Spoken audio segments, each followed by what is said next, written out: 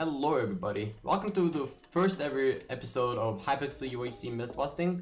Well, before we get into this today's myth, I want to quickly shout out Exizuma Void, from which I took the myth busting aspect of this video, and Paleka, who previously tested some of the myths I thought about.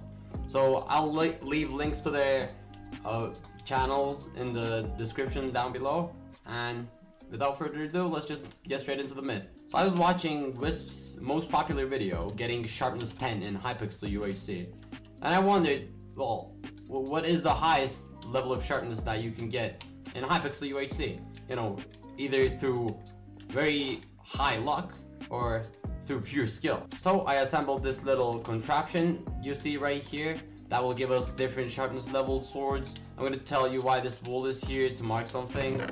So yeah, we can start by basically getting the best sword we can get without the use of expert seal. This here is a sharpness 6 diamond sword, which will represent a sharpness 5 dragon sword in Hypixel UHC. I'm extremely sorry, by the way, for the inaccuracies this video will have due to dragon sword not being in the core game, so therefore I cannot really do it 100% accurately, but this should give us relatively similar results to what it would be in Hypixel UHC. So if you expert seal it once, so this is the solo max, you can get a sharpness 7 sword. So this is without the usage of any luck, you just get like a sharpness 5 dragon sword and an expert seal in Hypixel solo UHC probably.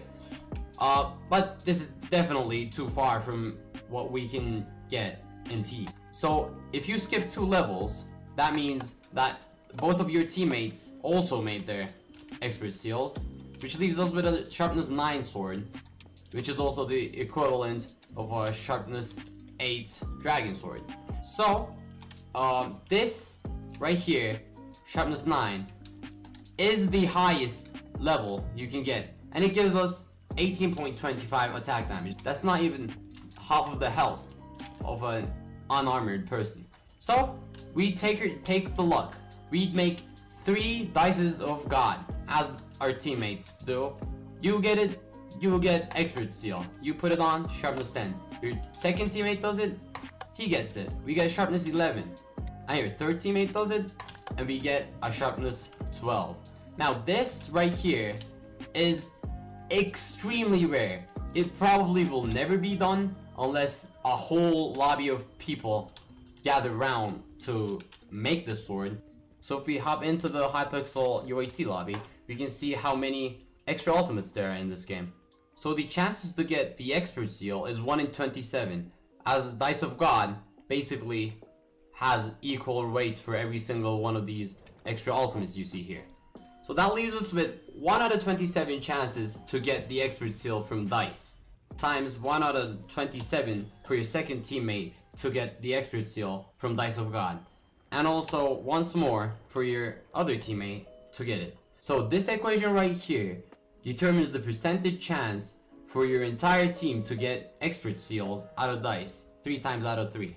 The result of this equation is 0.00005, which is ridiculously rare and will probably never be done unless a whole lobby of people works together. But there's a thing we didn't put into these equations, which is the strength pod.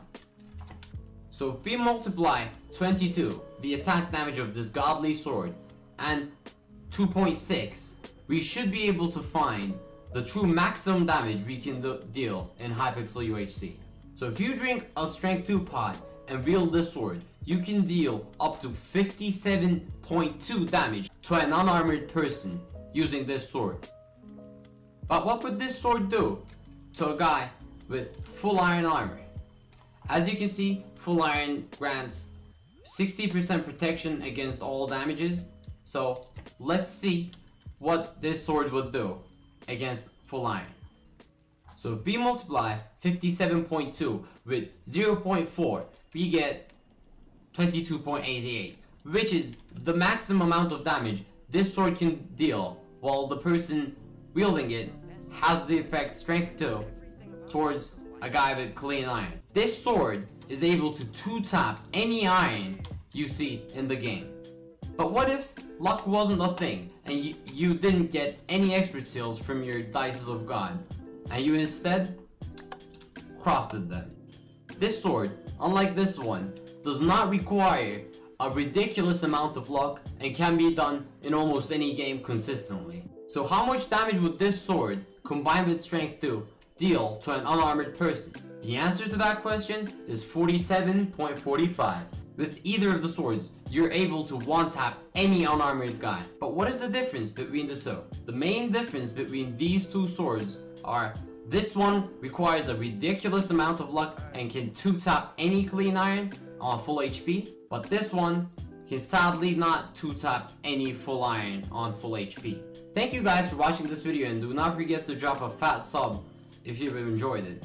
I'm thinking of making this into a full series, so if you guys have any myths in mind, do not forget to comment them down below. I'll be picking some comments in the comment section, and I'll be making videos about them in future episodes. Thanks for watching and have an awesome day.